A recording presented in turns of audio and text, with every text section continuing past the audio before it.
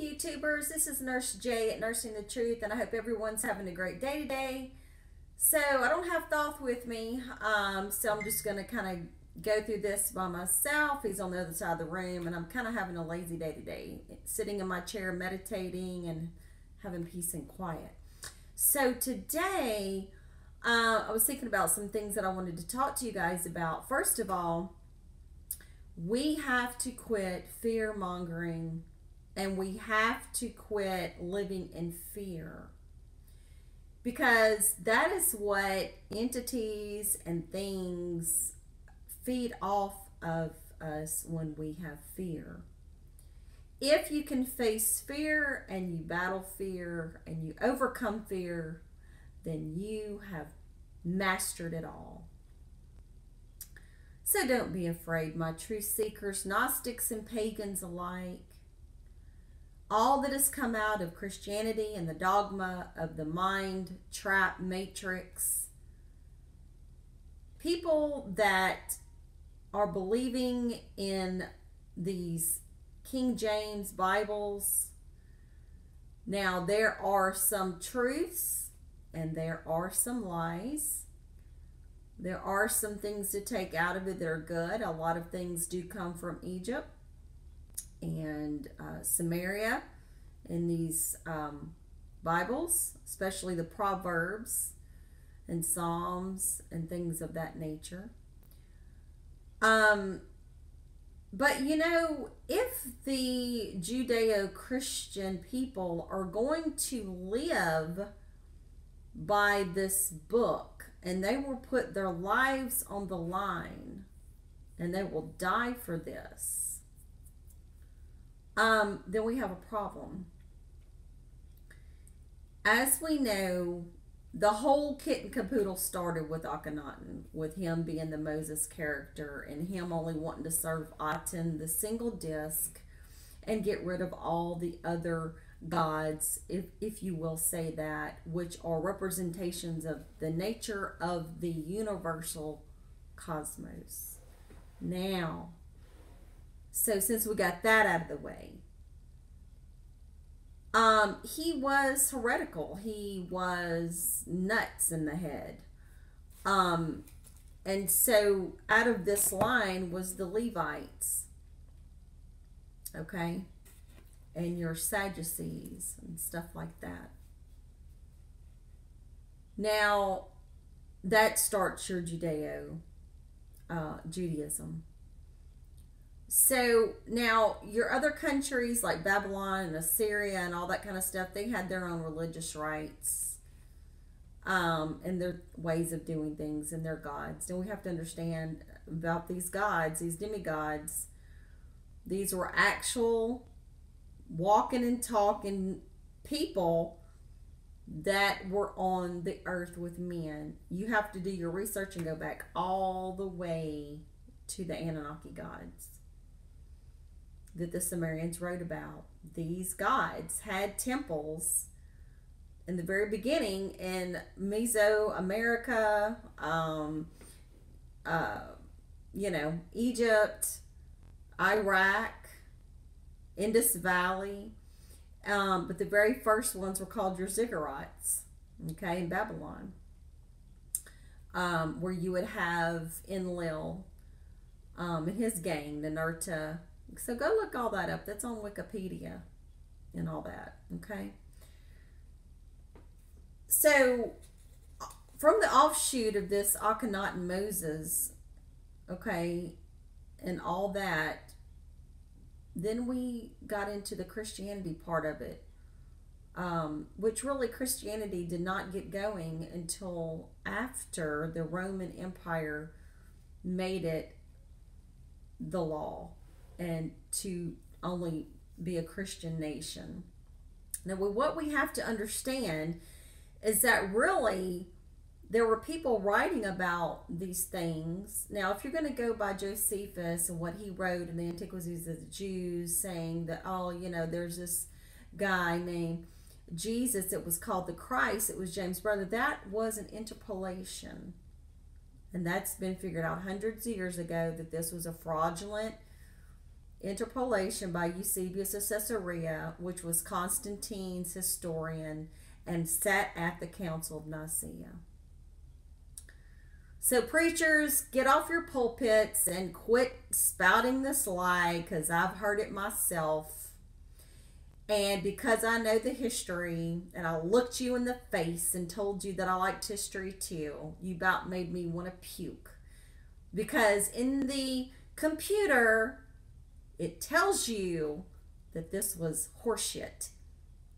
So, preacher man, I hope you watch my videos, because one day you will come across me. So, anyway, with that being said, your earliest writers even said that the Essenes were your first Christians. Now, what you have to understand is that the Essenes that were called your first Christians were Gnostics. And these are kind of like a therapeutic, kind of Epicurean sect that wore white linen and used healing herbs and incantations and helped the community.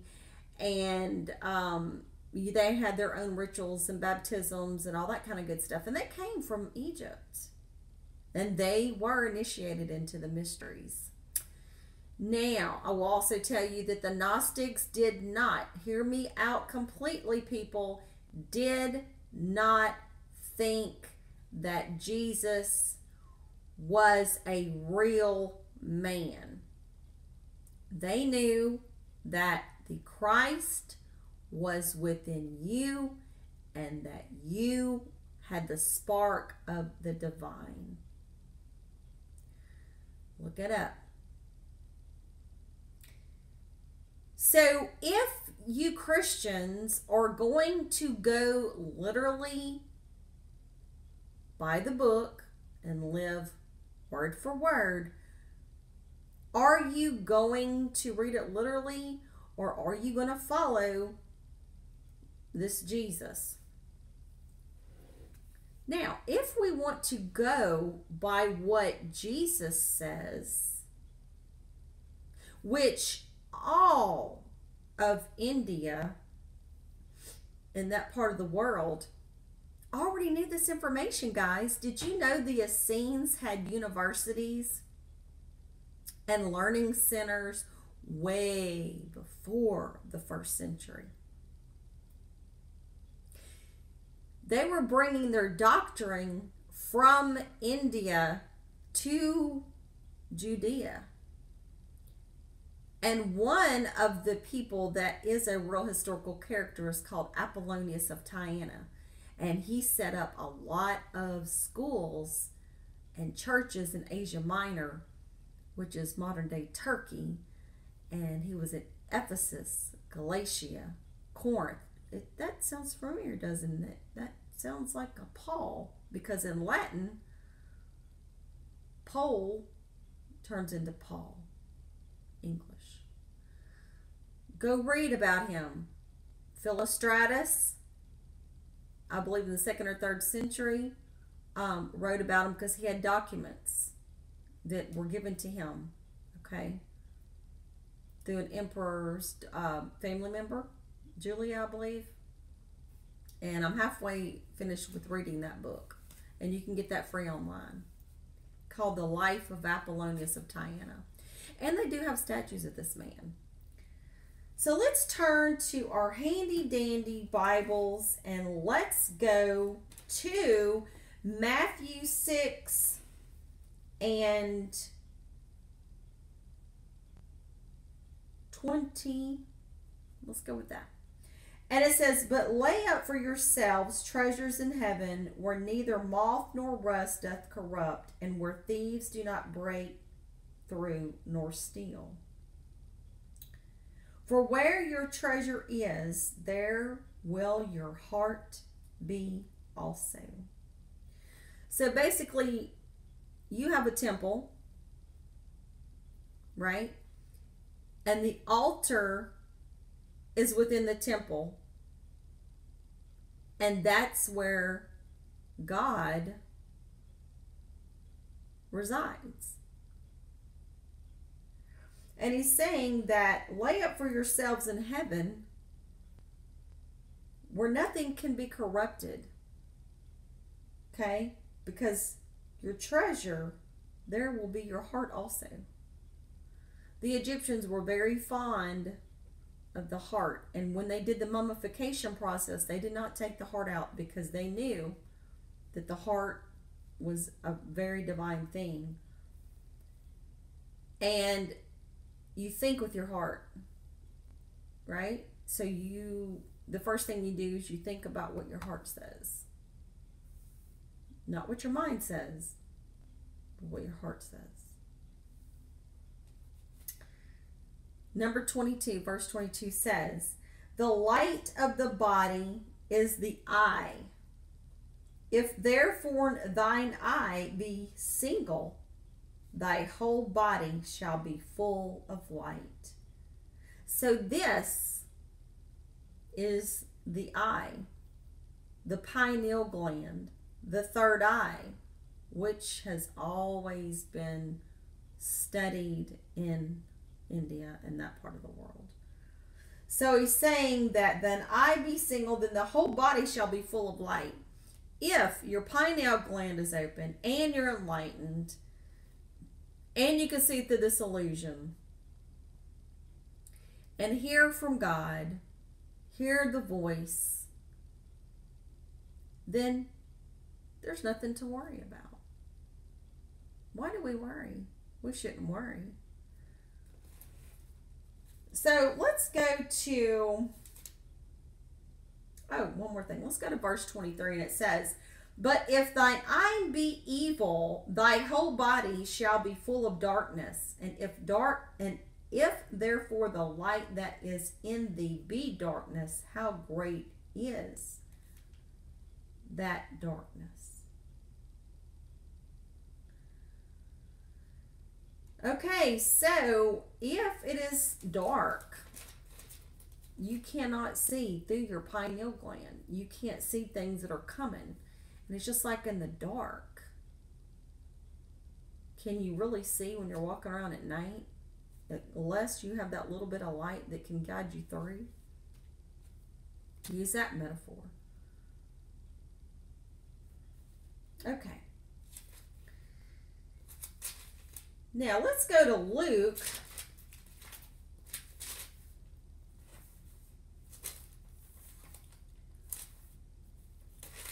Chapter 17 and 20. And I don't know how many times I've had to go over this.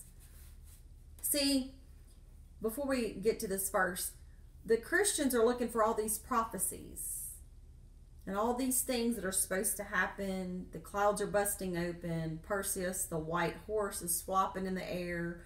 You're going to have all these angels coming down. And you're supposed to see Jesus in the clouds coming with great glory and power, with a sash, King of Kings and Lord of Lords, dripping with blood. Really? That sounds unusual. And he's going to rule with an iron fist. Does that sound pretty to you? Not to me. That doesn't sound pretty at all. Actually, that sounds kind of apocalyptic. So, that's what we're supposed to be looking for. And we're supposed to be thinking that all the graves are going to bust open and we're going to be flying up in the damn air in our bodies with our clothes on. Okay? And that all these tribulations are supposed to happen, you know, before the rapture and all this other kind of stuff. But guys, I've got to tell you this. This is not going to happen. That was given as a Jesuit doctrine during the Protestant and the Catholic Reformation. In Revelation, the Catholic Church is supposed to be the beast and the Antichrist. And Francisco Ribera was the Jesuit priest, bishop, whatever you want to call him, that wrote a 500-page, I believe, document book about this. You can go and Google this, and it tells you about it. He lied about the third temple. He lied about the vision of Daniel. He lied about the 70 weeks. He had to write something that would refute what Martin Luther was saying. And they added a lot in this. So all of this stuff has been made up. And so with this New World Order, they have made things to go with the plan of the Bible. Now, not to say that some of the writings could have been original or whatever, talking about different things that could happen to the earth, as in Nibiru, which was Wormwood, Planet X. There will be, I believe, a catastrophic event that NASA is hiding. We're getting sprayed in the skies. But every cycle, okay, every zodiacal cycle comes every 25,000 years, and the earth is destroyed and it's renewed again. There's nothing new under the sun. You cannot do anything new. How can you do anything new when everything has been completed? It's completion of a cycle. Things come and go. You get to the top, you get destroyed, you go back to the bottom. Okay? So what is this Jesus character saying? Real or not real? Okay? Because there's lots of Jesuses that were historical that were written about. And we'll have another video about that. But this mysticist thing is one thing. So let's go to Luke 17 and verse 20. And he's talking to the Pharisees. Okay, the Pharisees are talking to him. And he says, Pharisees says, and when he was demanded of the Pharisees when the kingdom of God should come, he answered them and said, the kingdom of God does not come with observation. You cannot see it, and you cannot look at it. Neither shall they say, look here, look there. For behold, the kingdom of God is within you. And he said unto the disciples, the days will come when ye shall desire to see one of the days of the Son of Man, and ye shall not see it. And they say to you, see here or see there, go not after them, nor follow them. For as the lightning that lighteneth out of one part under heaven shineth under the other part under heaven, so shall also the Son of Man be in his day.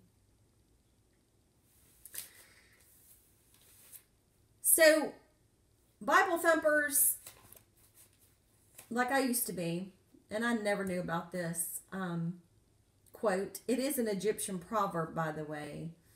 And that's the same proverb that Egyptians told, man, know thyself, for that when you find it, then you shall know who you are. You are God.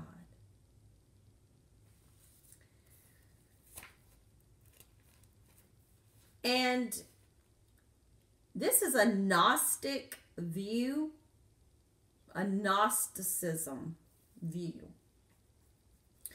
And Judaism had spread out to so many different factions. There's over 50 different Judaist sects and lots of Gnostic sects. You have to study that on your own. And he's telling you, there's not going to be any signs.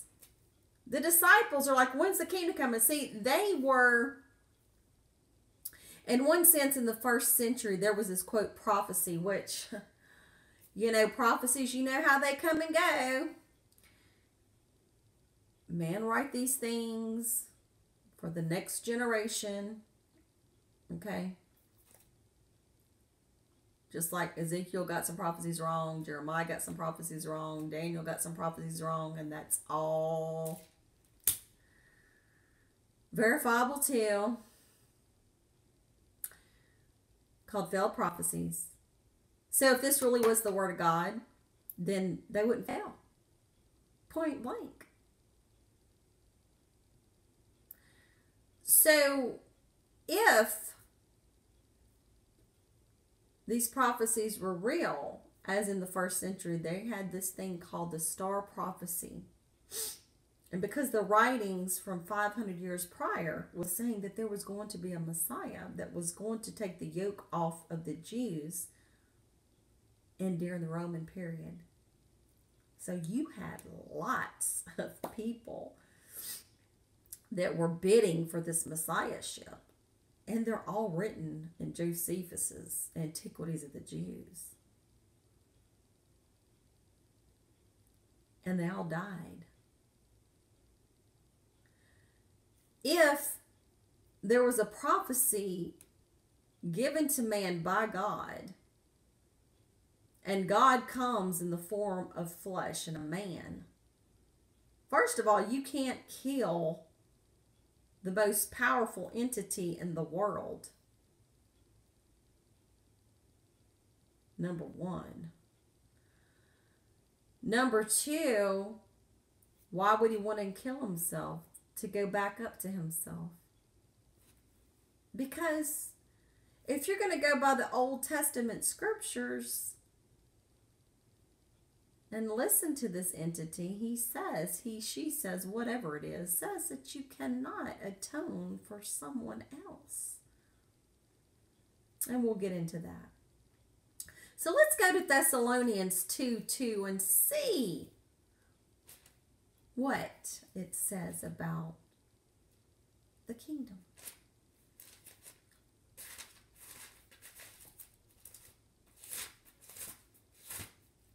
All right.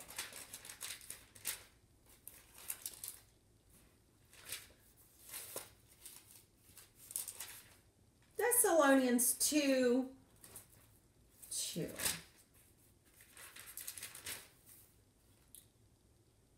Okay. Now I just went over with you that this Jesus, or whoever it was, or whatever, who or what, or writings or what, says that the kingdom is not coming with observation. You're not going to see jack shit coming out of nowhere. The kingdom is within yourself. And let your third eye be open, full of light and not darkness. And it will guide you. Nobody else is going to save you. Nobody else is going to do nothing for you. But 2 Thessalonians 2 says, well, let's go to verse 1.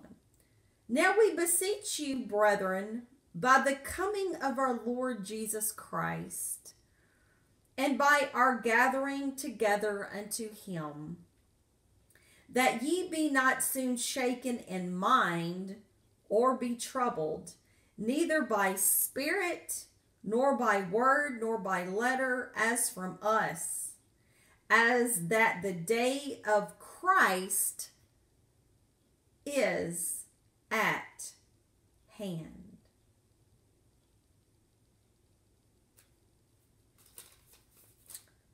The coming of Jesus, the Lord,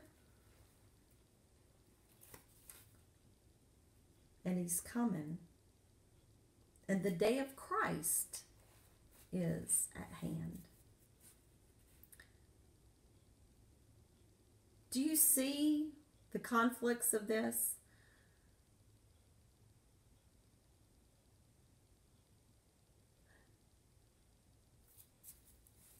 All the ancients knew that the kingdom was in yourself. They knew this. The Egyptians knew it.